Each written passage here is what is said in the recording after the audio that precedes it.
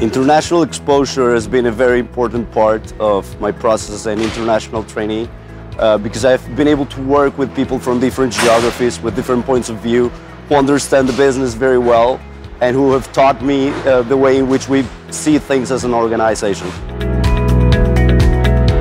For our generation, especially for people my age and younger, it's very important to be able to challenge yourself and get out of your boundaries and get out of your common reality and known comfort zone in order to improve. So I think that's something that Jerónimo Martins does very well when they challenge you with an international career.